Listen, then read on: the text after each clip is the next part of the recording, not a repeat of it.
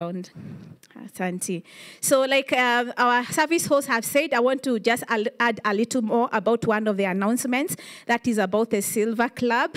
We've been talking about this for the longest time, that we sense that God is asking us to just gather together the people who are in their 50s and above in our congregation. You are our parents, and you are a blessing to us. And when I say we, I am talking on behalf of the younger people in our congregation.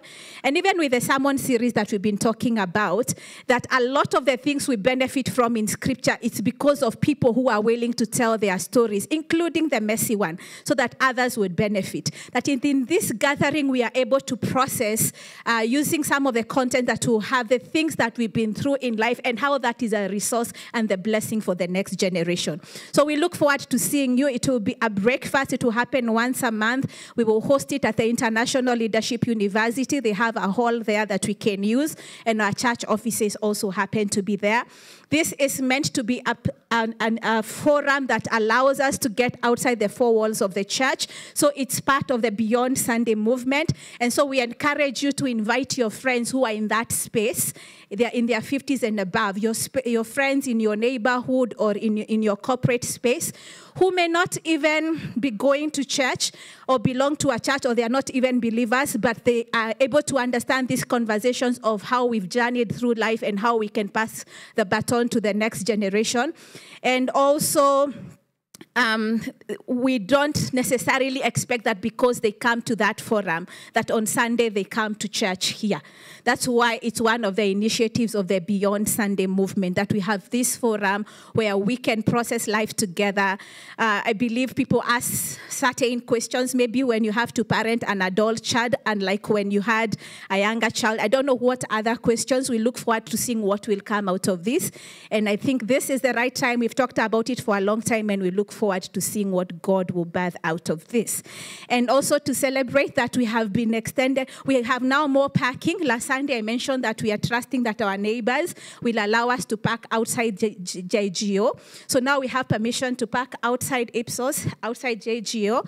And as they continue finishing with the pavements outside here and the vet, we should be able to have enough parking, actually similar to the number of cars we were able to park when we were at Modangari. So let's celebrate God for that. It's been a great concern for us, and we thank God that He's answering us in that way.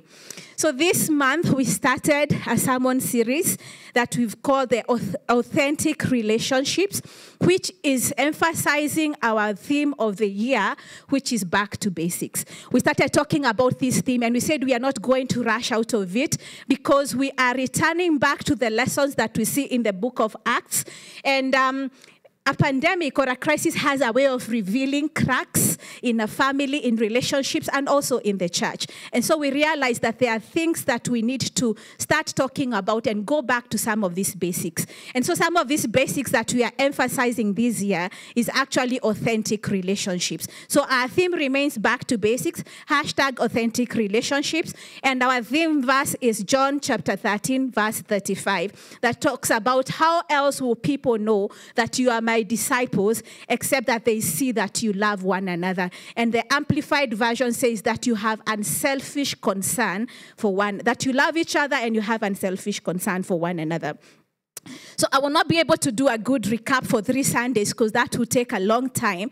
So if you haven't watched or been here to listen to any of these sermons, I really encourage you to find time to listen to week 2 and 3 because week 2 had a great summary of week 1. So if you do week 2 and 3, you will be fine. Where we talked about initiating authentic relationships. We asked each other, why is it that it's often difficult to experience authenticity in our relationships? And you all had different things to say.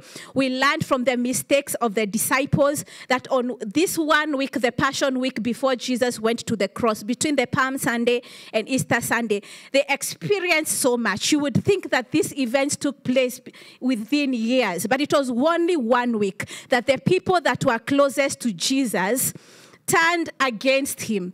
When he was in need and he would tell them, I'm in distress, please pray for me, he would go 3 times and he would find that they were sleeping. we see them denying Jesus in different ways, because at some point when he was on the cross, he had 12 disciples, but at that point he only had John with him.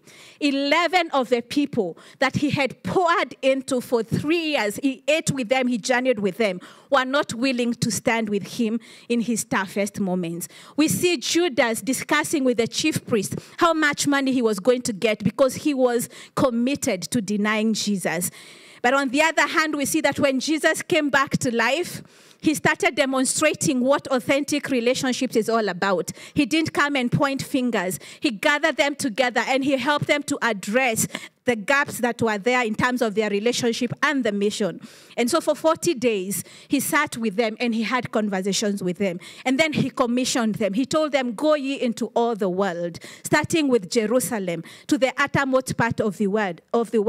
And he told them, do not be in a hurry to do this, because you need to wait on the Holy Spirit to empower you so that you can go. Because some of these things, unless you get to a place where the Holy Spirit empowers you a certain way, it is not enough to say that this is the theme of the year. It takes the Holy Spirit equipping you a certain way to be able to enter into some of these spaces, because authentic relationships are not necessarily easy. He demonstrated this lesson even before he went on the cross, where the one illustration and the final lesson that he gave his disciples was seen in him washing their feet, teaching them that if you forget anything else I've taught you in 3 years, learn how to serve one another. Go to very uncomfortable spaces. Get personal with each other, because that's what washing of the feet represents. And in last Sunday, we talked about the test of authentic relationships, that it's not enough to know it, that it gets tested. And we talked about the prodigal sons. We had the one who was looking for freedom, left home and went away, but then he realized actually he had left the place that had freedom, even though it looked like it had rules like of waiting, you get your inheritance at this point. Then we had the other one who thought he did things the way they were supposed to be, but the father came back to him and said, stop complaining, because you have been with me and everything that I have is actually yours. And so from these two sons, we learned that our God has upside down principles. That for the one who had done him wrong, in fact, for you to ask for your inheritance before your father was dead, in that culture, it was as good as declaring your parent dead. And we see the response of the father, that he went running. He didn't even let this guy reach home. When he saw him coming back, he ran towards him. And we are saying that when it comes to authentic relationships, the principles are upside down. Because usually when someone has offended you, the one thing you want to do is not to run towards them. When Jesus came back, one of the 3 times he appeared before his disciples, he found them that they had gone back to fishing. The first thing he did is not to say that you guys dropped the faith and you went back to the things I had called you out for. The Bible says that that night they had caught nothing, but he went and he helped them to fish. And that day they had enough, more than enough. And perhaps the lesson there was for them to realize you can't keep running from the things that God is saying he has provided in this way, even though you don't understand, that you go and do it your own way. Just like the prodigal son, you'll go and find you can only eat the pig's food. And just like the disciples, you will realize you'll be there the whole night and catch nothing. And after that, we see him helping them to make breakfast. He didn't judge them. Those are upside down principles, that he would meet them where they were.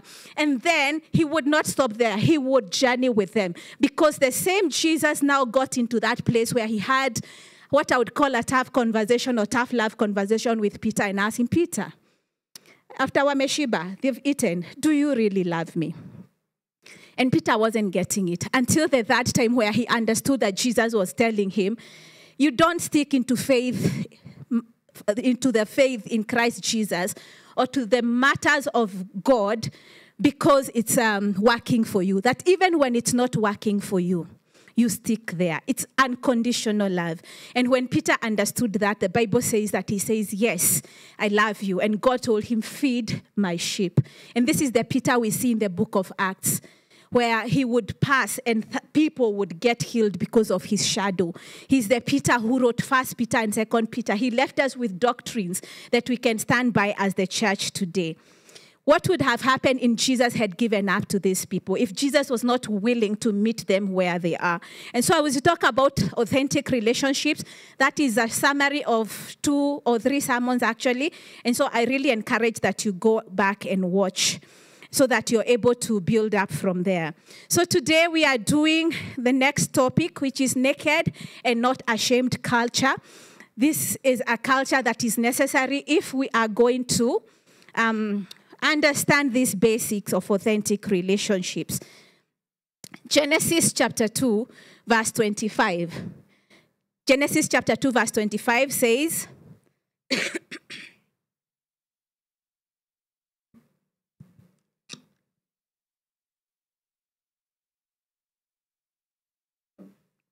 Genesis 2:25, and they were both naked, the man and his wife, and they were not ashamed. That is the last verse on the account of creation, because man was the last one to be created. And they both were naked, and then he got a wife. And they were both naked, and the man and his wife, and they were not ashamed. Chapter 3, verse 1 to 13 of Genesis talks about the temptation and the fall of man. And I want us to read Genesis 3, 1 to 13, which says, "Now the serpent was more cunning than any beast of the field which the Lord had made. And he said to the woman, 'Has God indeed said, you shall not eat of every tree of the garden?' And the woman said to the serpent, 'We may eat the fruit of the trees of the garden. But of the fruit of the tree which is in the midst of the garden, God has said, you shall not eat it, nor shall you touch it, lest you die.' Then the serpent said to the woman, 'You will not surely die, for God knows that in the day you eat of it, your eyes will be opened, and you will be like God, knowing good and evil.' So when the woman saw that the tree was good for food, and that it was pleasant to the eyes, and a tree desirable to make one wise, she took of its fruit and ate. She also gave her husband with her, and he ate. Then the eyes of both of them were opened, and they knew that they were naked. And they sewed fig leaves together and made themselves coverings.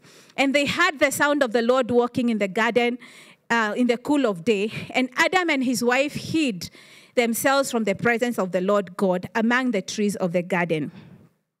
Then the Lord God called to Adam and said to him, 'Where are you?'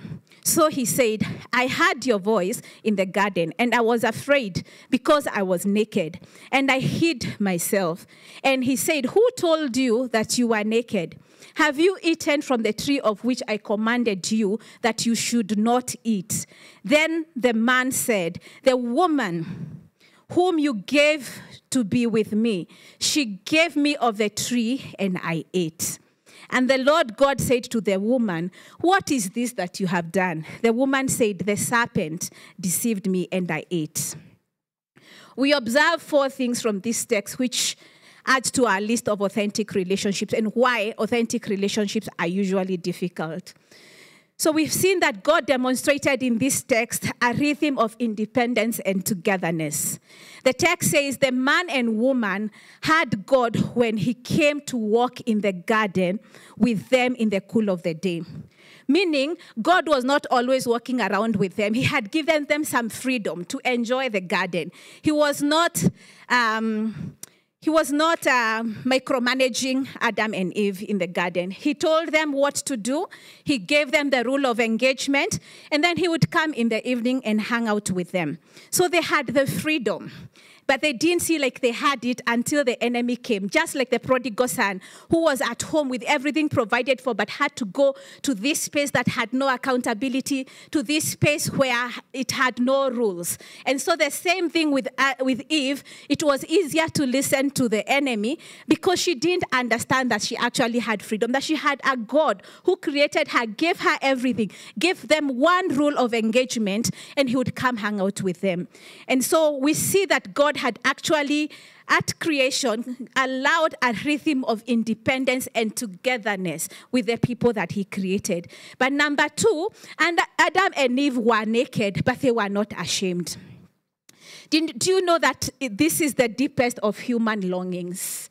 to be in a place where you can open up, where you can be known. As difficult as it is, when you find that place and you are accepted and you're given space to become, it is the deepest longing and need for every human being, even though we fight it. This is true about children, teenagers, as well as adults. But because they removed the covering that God had given them, and the covering that had been given to them came in the name of a rule. It was, do eat from anything else, but do not eat from this particular team. So the devil came and told them, oh, he's telling you that because you're going to become like him, just eat, and then you will have the knowledge of good and evil. What they didn't know is that actually having that knowledge of good and evil was going to mess them up. So God had provided a covering that was a reserve of God only, but they were meant to enjoy everything else that he had provided. So part of what happens when we date someone or make a friend or see a therapist is the progressive disclosure of who we are. It is done cautiously. The awareness that there are parts of us that are not too attractive makes us be very hesitant. And the thought of hiding or being extra cautious was not there with Adam and Eve until they removed that covering. So whenever you see yourself struggling to open up, to let somebody else know your dark side, it started here. It started with Adam and Eve not settling for what God had said was enough for them, but them wanting to go to this thing that the enemy had said they were missing out on. They left what was actual freedom because they needed to go for extra freedom, which put them in bondage, and as a result, generations after generations have struggled as a result of that one act. The third thing we say that they failed to trust God's rule of engagement. As a result, they fell into sin. This was the birth of shame and guilt. They looked at each other and they saw danger. So they covered themselves with fig leaves. They wanted to hide.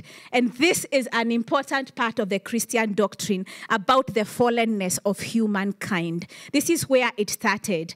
The concealing of our wrongs, lying, shifting blame. You can see that Adam says, but it was Eve. And Eve says, it was serpent. Is that what we see even with our little children? They don't need to attend a class to learn how to shift blame or to lie that they ate sugar or whatever I see. We see this in our relationship. This is what makes authentic relationships difficult. Nothing else but sin. So the fourth thing, when it comes to authentic relationships, we realize that some of the principles are very difficult. Sometimes people wonder, why did God forbid the man and woman from eating from one tree? If there had been no such rule, they never would have disobeyed. But it is in this detail of the story, God is doing something of fundamental importance about community. God is giving man and woman a choice. True community is never forced on anyone. You choose to be part of a small group. You choose to be part of a fellowship like this because you have an option to stick to digital church for life because it has been introduced to us. So true community cannot be forced on people. But God is giving man and woman a choice. The Creator knew that human beings needed rules of engagement for them to live peaceful lives, but human beings chose to remove the covering that the rule of engagement had given them. It's not always that God says, don't go there, don't do this. Doesn't mean that he doesn't like us or he doesn't love us. He's actually protecting us. Christianity is much simpler than we imagine. If only we would stick by what the things that God tells us. And so this story teaches us that sin kills relationships. It started by killing or distracting their relationship with God. Now they started hiding from him. Then God provided through his son, Jesus Christ, his death on the cross so that we can confidently say that not understanding our identity in Christ will keep us living far below our rights and privileges in him. That's why it's important to have a personal relationship with Jesus Christ, because it's at that point that we start our journey of restoration, of being sanctified and constantly being taken back to the place where we belong. authentic relationships are very difficult outside of God. When our identity in Christ is not intact, we, just like Adam and Eve, find that it is common for man to shift blame, to walk in shame or guilt, or to hide from God. This has ruined many marriages and families. Shifting blame to our leaders becomes the normal thing. People post anything they want to say about our political leaders, no matter what we think about them. It could be our opportunity to take responsibility as the church of what we have not done to govern our nation well. It's not just about our political leaders. Jesus knew when, by the time he was washing his disciples' feet, at the beginning of that text that we read, I think the second Sunday, he understood who he was in Christ. And he was willing to go into that space where he even washed the feet of Judas. And he knew that Judas had already had conversations with the chief priests, ready to betray him. And he told Judas while serving him Holy Communion, Judas, whatever you do, do quickly. Yet he washed his feet. So scripture tells us that when Adam and Eve had God's footstep, instead of being filled with joy that God is coming to hang out with us the way he's used to, you know, the way a child is always happy daddy is coming home, the Bible says that they were flooded with shame and fear. Hiding came into being and after the fall. It's often motivated by shame.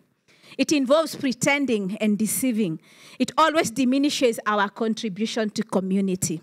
Because when we stop enjoying or knowing the joy of being in this place where we are transparent and open, the opposite is that we pretend and we deceive even ourselves that the person I present to people that this is who I am, whether on social media or in church or out there when you're with your family or when you're holding hands with your spouse, that we deceive ourselves that that person, the image I've given people about myself is the one, yet it's not.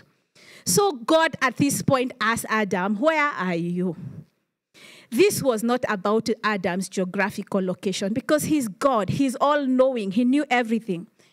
He was not asking him for information because our God knows everything. He was giving him an opportunity to reveal himself, to own. God had the audacious grace to treat Adam as a person, even when Adam had defied him. God does this because no one, not even he himself, can get another person to be in a relationship by force. So he had to ask Adam, where are you? Please ask your neighbor, where are you? Ask them, who knows where you are? I know you're in church, but we're talking about our inner lives. Who are you? Where are you? And who knows where you are? Some of us struggle with letting God know where we are. And it's only in passing these tests that we are able to pass the authentic relationships tests. Because if you cannot open up to God, how will you even manage to open up to a fellow human being? We see that with these two, instead of taking up responsibility, they started blaming each other. And that's what we see that many of us do easily. Yet scripture reminds us in Revelation 12, chapter 12, that when the enemy was thrown down here on earth, he understood his time was short and he is moving with fury. So when it comes to relationships, the enemy will ensure that we live in this place of deception, that we live in this place where we manage our image at any cost because he wants to use that to accelerate hate in the family. He wants to make sure many people don't get out of mental illness.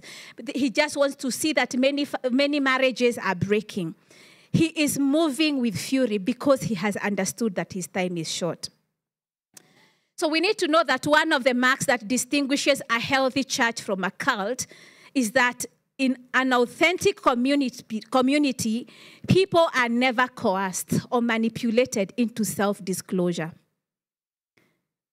The word of God goes out and they give you an opportunity to respond, knowing that just like the scripture we read last Sunday, that there is a lot of celebration in heaven when one person repents, meaning they move away from the things that God has prohibited and they move closer to the things that God has commanded.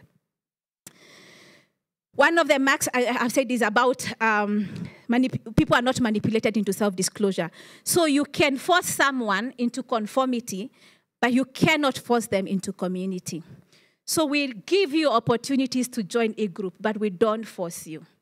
We encourage you. We say it's a godly thing to work in community. It's a godly thing to meet with the team that you serve with, whether you're not doing something, to embrace the place of being as a team.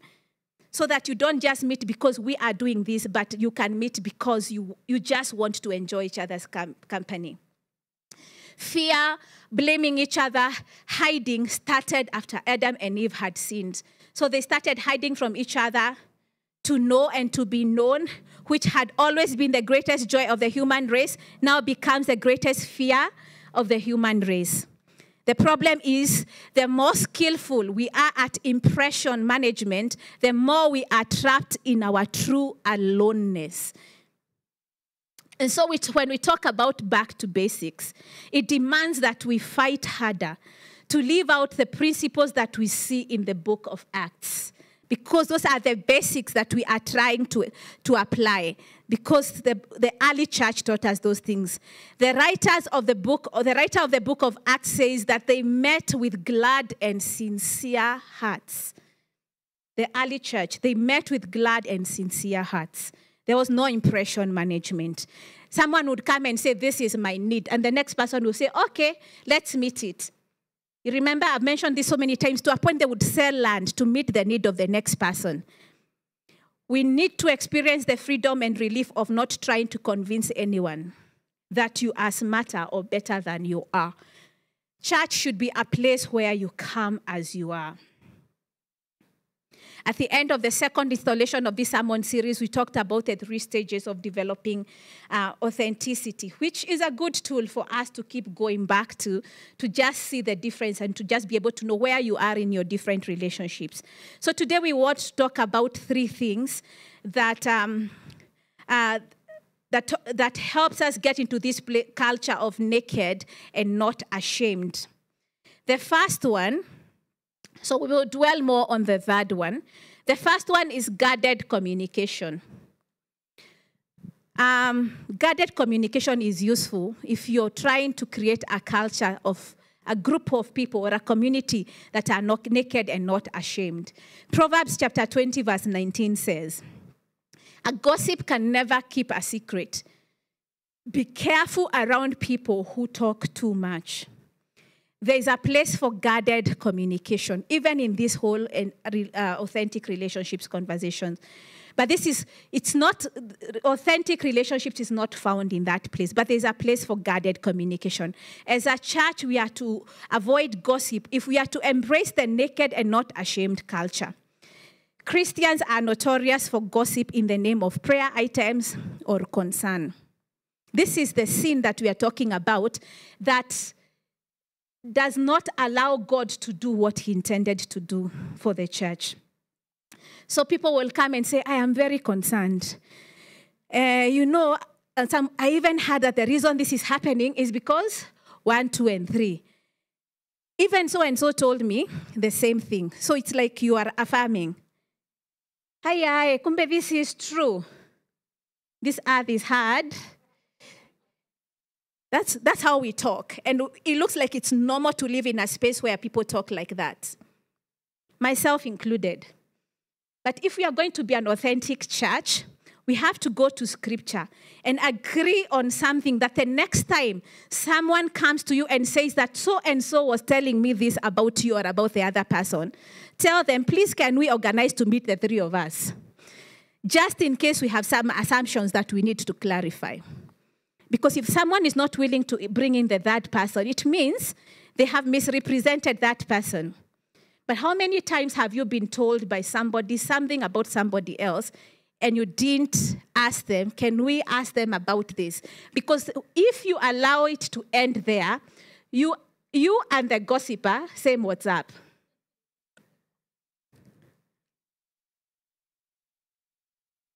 It is certain that they have done something wrong. If it is certain that they have done something wrong, then always go by the Matthew 18 principle, which says, from verse 15 to 17, if another believer sins against you, go privately and point out the offense.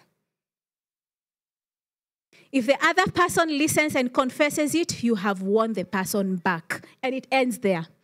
The e-group doesn't need to know. Your children, when you're having dinner, doesn't have to know because you talk openly. That is not the openness we are talking about. Verse 16 says, but if you are unsuccessful, take one or two others with you and go back again, so that everything you say may be confirmed by 2 or 3 witnesses. If the pastor still refuses to listen, take your case to the church. Then if he or she won't accept the church's decision, treat that person as a pagan or a corrupt tax collector. Do you know how you're supposed to treat a pagan or a corrupt tax collector? You are supposed to pray for them and love them a lot, so that one day they will understand what you know. And unfortunately, people have misunderstood this scripture to mean throw that person out of church. I've seen people being excommunicated from churches because of this scripture. So if you're not sure what is the right thing to do, pray for people. This approach is useful, especially when we do not have a relationship with the person who we are concerned about. A relational capital is therefore key when it comes to correcting someone. Relational capital is an investment in a person's life that forms the basis for influence. Who would you give permission to challenge you? A person that you just met or someone who has invested in you? So that's why we are talking about guarded communication. All conversations are not your conversations. Therefore, in the spirit of building authentic community, where the naked and not ashamed culture is, we must know the people that we should not open up to. We must know when to hold people accountable, when we should do it with one-on-one, and when to involve others. And lastly, where there is no relationship, things can backfire on you, and therefore a lot of wisdom is needed. Number 2, the second thing that can help us achieve this culture of naked and not ashamed is everyday authenticity. For the young people in the house, I hear that one of the defining moments in any dating relationship, I don't know how true it is the first time the man sees the woman without makeup. Is this true? Even young at heart can answer. Makeup is the art of facial management. You don't want the guy to look at your actual. So we go for plumpings, lipsticks, make thin lips look fuller. We go for makeup tricks that instantly make our eyes look bigger. Or what do we call those things for editing photos on Instagram and elsewhere? Filters. We make sure our eyes are bigger. I don't know what men do. Maybe they borrow a friend's car. I don't know what they do to please a girl. You see, it's not just our physical blemishes that we try to hide. Most of us work pretty hard to conceal the flaws that mar our character. Have you mastered the art of hiding behind small talk? Humor? You know those people who laugh, they crack a joke to dilute something a conversation they don't want to get into. You hide by withdrawing from people or refusing to work in community. And so in this particular space, a lot of people are using this to remain online. They are not ready for community. Some of us use our intelligence as a veil. Some of us veil ourselves in business. And ironically, some of us veil ourselves in spirituality. We may see things that sound impossible to argue with. Yet our words are just modes of protection and not bridges towards a relationship. There's one of the books that I really recommend to everybody about spiritual disciplines, I forget, by Richard Foster. In one of the disciplines I talks about, the discipline of silence, it says, let him who cannot be alone beware of community. Let him who is not in community beware of being alone. Each by itself has profound pitfalls and perils. One who wants fellowship without solitude plunges into the void of words and feelings, and one who seeks solitude without fellowship perishes in the abyss of vanity, self-infatuation, and despair. Let me read it again. Let him, he who cannot be alone, be aware of community. That in refusing to deal with some things in your life, you constantly are with people, from one mission to another, from one prayer meeting to the next. Let him who is not in community beware of being alone. That you also are not ready for community because of you're not ready for people to know you, so you prefer to be alone. Each by itself has profound pitfalls and perils. One who wants fellowship without solitude plunges into the void of words and feelings, and one who seeks solitude without fellowship perishes in the abyss of vanity, self-infatuation, and despair. That's a quote from a book called Life Together by Dietrich Bonhoeffer. So I'll ask you a question. What is your veil? What is your veil? What do you easily do?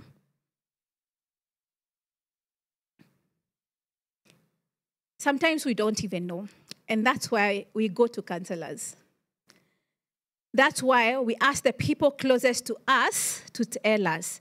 Because people around you have observed you a certain way, especially your family members, your friends, or your colleagues. If you give them permission to speak and to answer this question, the things you used to hide from, to run away from accountability, they will tell you. This conversation is actually not easy for pastors or leaders because we often try to live up to the expectations that human beings have of us, constantly tempting us to live a lie. So you regret that you are not in all the meetings. I'm talking about myself, but I'm learning. But it is true about many pastors. Personally, I'm learning to pursue the courage to express what I truly value, enjoy, and love, even when people don't approve of it. I'm learning to acknowledge my mistakes when necessary, and also in the right context, because that's what I see all of Scripture demonstrating. The things we benefit from about the disciples is because they choose not to conceal. The irony of masks is that although we wear them to make other people think well of us, they are drawn to us only when we take them off. If you want to be in a relationship where people share deeply with you, there is one single step you need to take. Disclosure begets disclosure. This leads us to our area of focus today, which is the third thing that helps us in creating a culture of naked and unashamed. We've talked about guarded communication and everyday authenticity. But now we want to talk about deep disclosure with a few trusted friends. And I want us to read from the book of Mark chapter 2, verse 1 to 5. Part of this was borrowed from a book that is called Everybody's Normal Until You Get to Know Them by John Ortberg. You can get this book at Guest Week.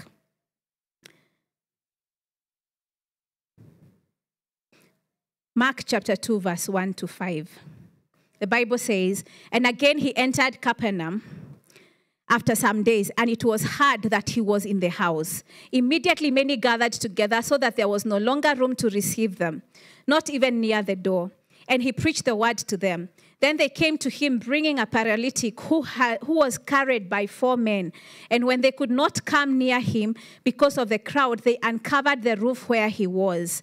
So when they had broken through, they let down the bed on which the paralytic was lying. When Jesus saw their faith, he said to the paralytic, 'Son, your sins are forgiven you.'" You can only imagine what life was like for this man who people had to help all the time. He did not know the sense of independence, but he had amazing friends. You know, we live in a world that is not gracious to people who can't run fast, you know, including the church. I admire churches that have gotten to a place where they interpret what's going on for the deaf. They think about people who can't walk, you know, the cripples, and they create proper pavements for them. We live in a world where even in such things, even in the city, you walk in the city of Nairobi and you see bad manholes, and you wonder, even for me who can skip it, if I had not seen this, it was going to break my feet, you know. But how much more for the people who are in a space like that? We live in a world that is not gracious to people who can't move with our speed. The ancient world was even worse, or even harsher, because the Greeks regularly disposed of newborn infants with physical anomalies. They used to kill them. It was not allowed. They were not allowed to live. Yet here we see a little band of men who refuse to let any obstacle stop them. In the face of formidable obstacles, social stigma, inconvenience, financial pressure, a high cost of time and energy, they chose to become friends. The thing is, people rarely drift into deep community. You don't just find yourself in it. It costs. And you see, one of the most countercultural statements that we see again in the book of Acts is that it says the church met together daily. I don't know how many of you always struggle every time you see that. You're like, wait, these guys have jobs and families. They had found a way of making everything community because the church had no four walls. So wherever they met in the name of the Lord, whether in the marketplace or wherever, the church met together daily. So we try to create a first century community on a 21st century timetable, and it doesn't work. I shared with you a dream last Sunday about how God spoke to me about moving with speed. And maybe some of you are like me. Our biggest barrier to deep connectedness for most of us is actually the pace of our lives. Because the requirement for true intimacy is chunks of unhurried time. If you think you can fit a deep community into the cracks of an overloaded schedule, think again. Wise people do not try to microwave friendships, parenting, leadership, or marriage. You cannot do community in a hurry. You can't listen in a hurry. You cannot mourn in a hurry with those who mourn. I want us to conclude, and I want to invite our worship team to come on stage.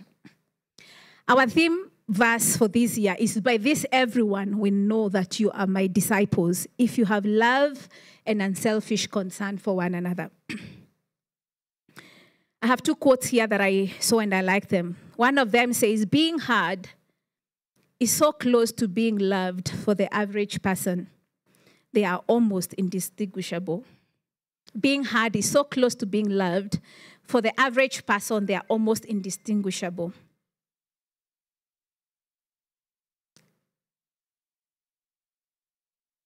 I realize that it's difficult to be a good listener if I'm always moving from one thing to the other.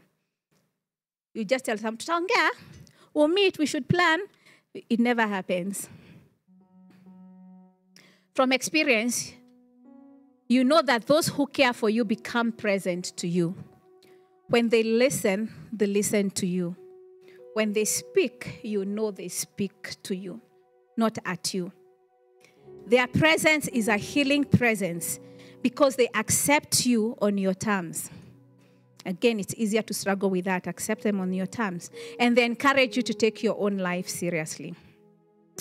You know, in the year 2020, we buried a young person who was on the band, and he committed suicide. It's not because we didn't have access to each other physically. Maybe we just never had him.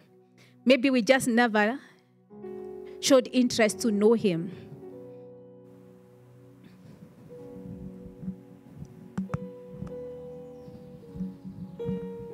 You see, many people lack great friends just because of the simple reason that they have never made pursuing community a high priority. You can't carry somebody's mat in a hurry because everybody comes with a mat. Please tell your neighbor, everybody comes with a mat.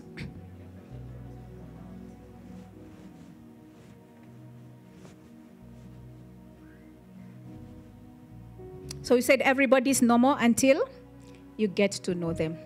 That's why everybody has a mat, including your pastors. Because the enemy has also lied to us that we should expect certain things of ministers of God to a point we can't pray for them. It becomes easier to criticize. Let the mat stand as a picture of human brokenness and imperfection. It's what is not normal about me or about you. So I have a question. Who carries your mat for you? This guy had the 4 friends. Who carries your mat for you? Who do you show your weaknesses and your struggles to? Or are you caught up in impression management? Does your e-group really, really know you? Who do you allow to see your brokenness? If you had a 3 a.m. crisis at 3 a.m., who would you wake up?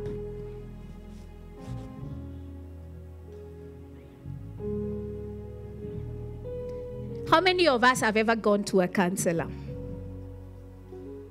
Or do we think it's for weak people? Because that's what culture has told us. It's for people who are all headed to Mathare. It's the in-between.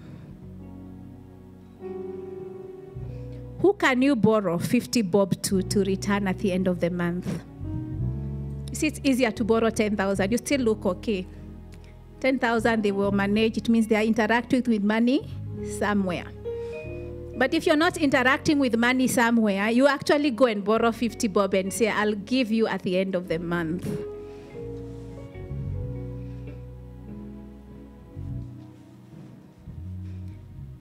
This week, we've had reports of people who have committed suicide in our country. Do you think it's because they were not surrounded by people? Some of them are well known to many of us. They are actually famous. I don't know what caused them to get to that place. It could be they were unwell. And I want to believe it's actually always unwell. That's why people are careful to say they died by suicide, not they committed suicide.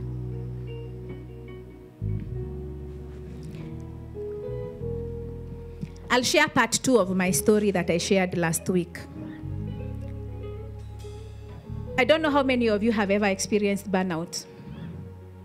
But when burnout is not taken care of, it becomes a mental illness.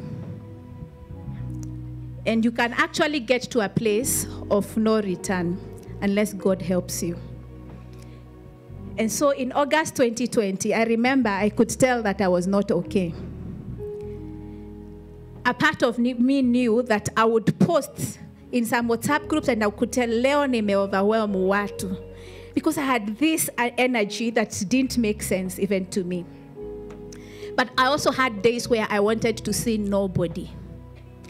And when I observed that about myself, I was afraid. I thought, could it be I usually have a mental illness and I've never known?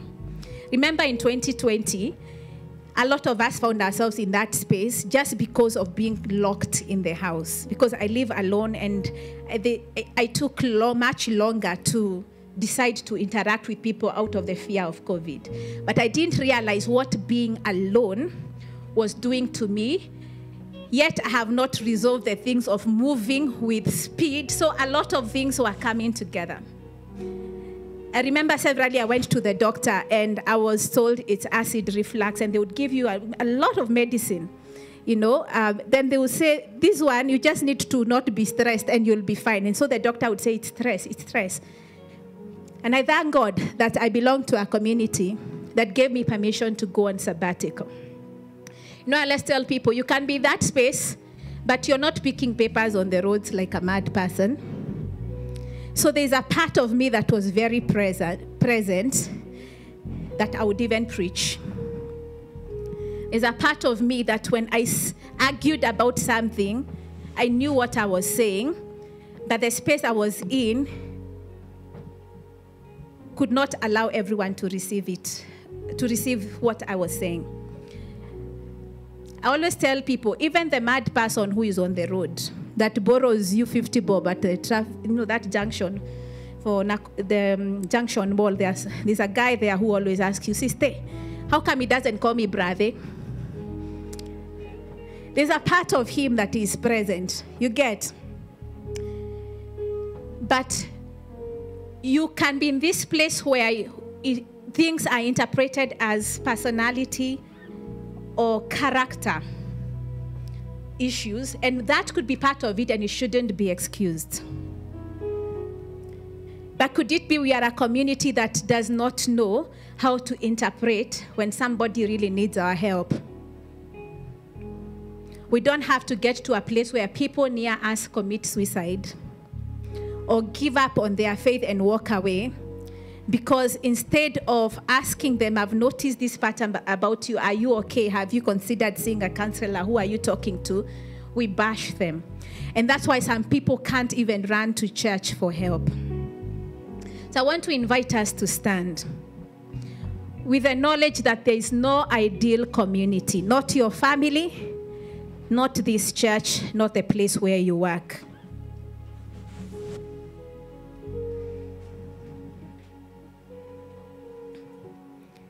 In that story of the man who was healed, the people who are most spiritual,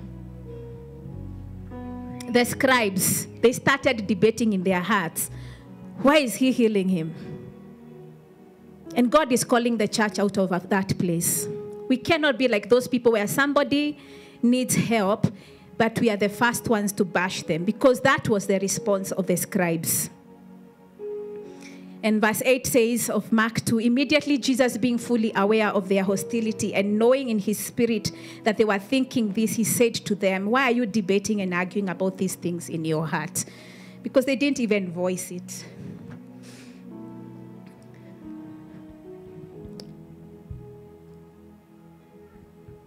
Let's pray. Father, we thank you for your word. Thank you, Lord, that you gave us an opportunity this month to talk about authentic relationships. It is possible that many of us who stand here this morning or who are online are actually surrounded by many people, but they are alone. And it's sin that has gotten us to this place where when we don't understand the covering that we have in these things that we think are difficult, opening up to other people, doing the things that Jesus asked us to do in community, that we think we are pursuing our own freedom, but just like Adam and Eve, we can only remain in a place where we shift blame.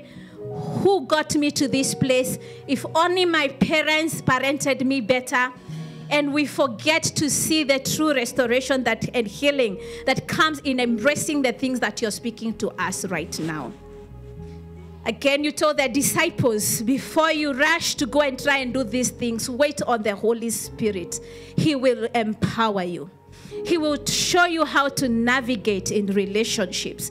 He will show you how to interpret the behavior of the person that is next to you, so you won't be quick to conclude that they have a personality issue. You won't be quick to conclude that they are lacking in character, but you will be filled with compassion and desire to pray for them and to stand with them. So, Lord, we are those people on both sides. We need to receive and we need to give. And that's why we come to you recognizing that you are the constant in this conversation, that you'd guide us when it's a moment to receive, that we will not be afraid to open up and to allow other people. Because this guy, when he was brought to Jesus by his friends, They brought him so that he could find healing, but they didn't know that the greatest thing he needed was spiritual healing. And so Jesus responded by saying, your sins are forgiven. Sometimes God does not respond to the needs that are bothering us in our families and in our relationships the way we think. He just says, get closer to me. Come, I will wipe your sins away. And we don't understand that it's in him doing that he solves all the other problems. So this year we come before your presence, Jehovah, desiring that we will know you more. Desiring that, God, you will wash our sins away.